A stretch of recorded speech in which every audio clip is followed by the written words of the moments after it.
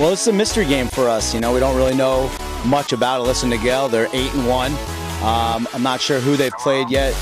We're really coming off some big wins for us, and we're excited to come down here and test it out against the Orange County team. You know, we like to try to play a little chess game with the other coach, coming out of timeouts, mix it up a little bit. So, you know, it depends on the team, the personnel. We've gone, you know, a whole half man, a whole half zone.